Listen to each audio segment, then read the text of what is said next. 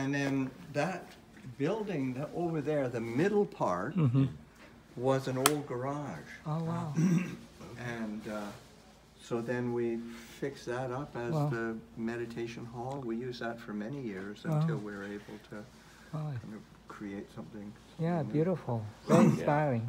Yeah, I love the buildings and I mean the architecture and just It's the grounds here. I mean, it's exquisite. Yeah. exactly. Yeah. It's exquisite. Yeah. We put a lot of attention into just trying to create a space that, that when people come, they feel settled. Yeah. Because that's the. Okay. Wow, thank you. Right. Okay. It's heavy. I know. I'm gonna do that way Okay, in the great. video. Yeah, thank you. Takes me back for some Yeah. friends that Great. Yeah. Great. Yeah, one of my Yeah, no, friends, we- she's an artist. She's 90-year-old and she fell, and that's why I got concerned. So bring to her later to Yes, cheer her up. it's like Nice. blessed food. Yeah, that's good. Hopefully you, so good, because so beautiful. recently her friend, 99-year-old, passed away. She about to retire, she was an art teacher in Ukiah. She passed away. She told me, "Oh, I'm too tired. I want to retire." And then she fell and passed away. She was about to turn 100 in September. So I like look forward to celebrating her birthday. But that's why I was sad. And so I gotta go visit her because she introduced to her friend that she took care of her mom, and her mom passed away at 99. So yeah, that's the house across the street. Check up on her. I was calling her, but she didn't answer. So It's good to look after these old people. exactly, especially now more than ever. treasures. Yeah, because my nanny and my grandmother used to take me to temple. That's why I love it in Vietnam. So I get inspired by temple. I used to Where did you grow up? in Vietnam, Nha Trang, In Vietnam. until I was 5, and then we came here because of the war. Yes, yes. Yeah, so, and then I bought a house. My second house that I bought was in near a Buddhist temple too. A Buddhist temple lived right near my house. The monk would hike up to my property, and they would live in little caverns, so I would give them, stuff to build their house. Like when I remodel, I give them old material, and they would build little cabins and stuff. Very inspiring. Have you gone to Kim San Buddhist Temple, Summit Road, in Los Ganos? No. Yeah. Kim San, yeah. It's great. Yeah. It's similar. good things about that. So. Yeah. I love different temples. Yeah. Very inspiring. Yeah. Wow. So how many monks total here? Right now we've got 12 monks Wow. and then 3 novices and 3 postulants in white.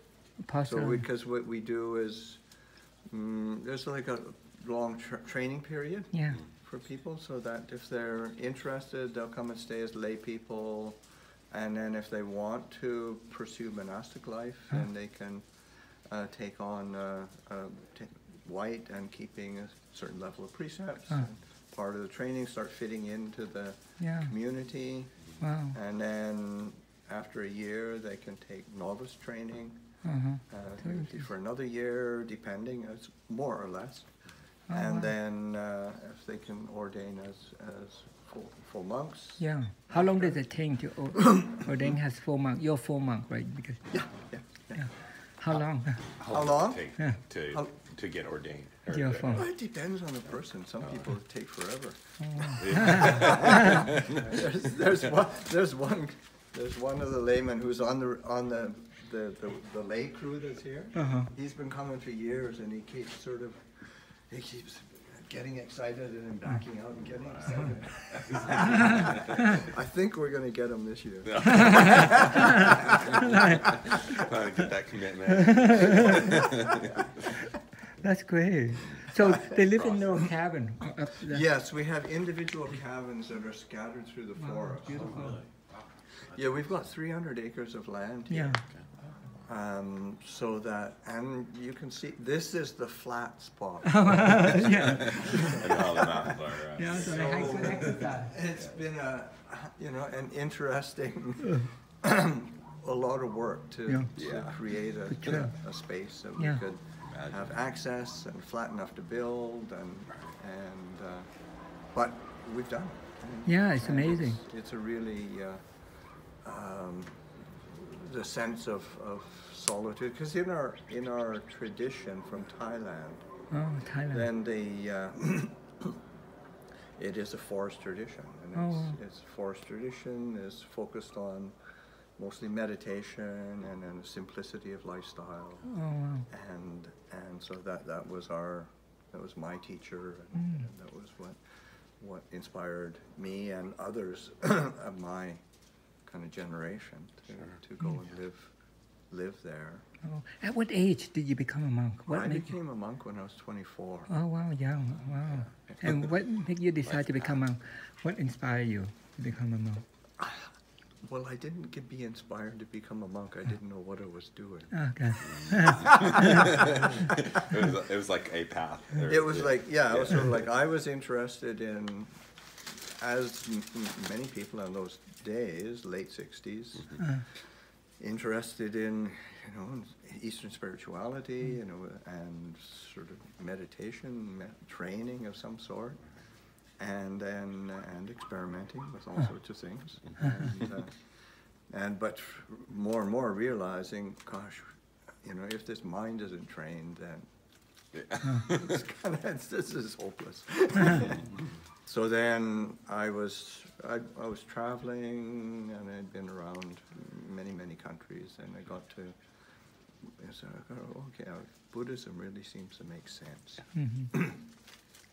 And then I showed up in Thailand,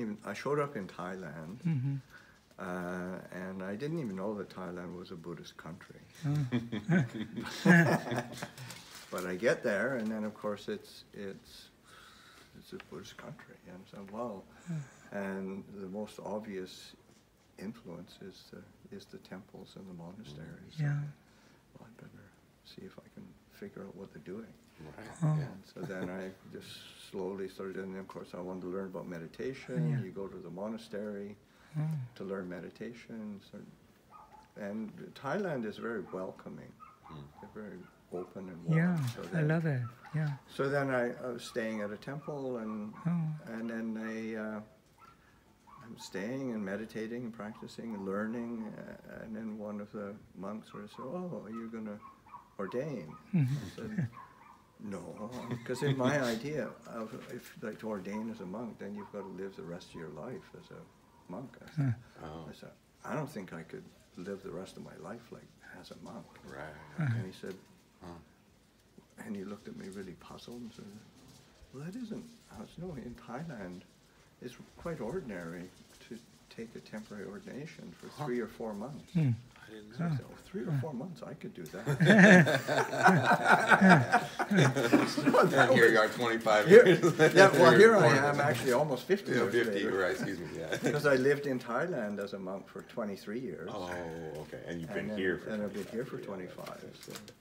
Yeah. So what began as a bit of an experiment for 3 or 4 months, it's turned into a whole life. Wow. Interesting. Really, thank you for sharing that story. Yeah. For sure. Wow. So how old are you now? You've been. How old am I now? 72. Oh, you look so young. 72, like 50. And I'm surprised you're 72. Yeah. Wow. This lifestyle. Beautiful. Yeah, I know it's good for you. Yeah, it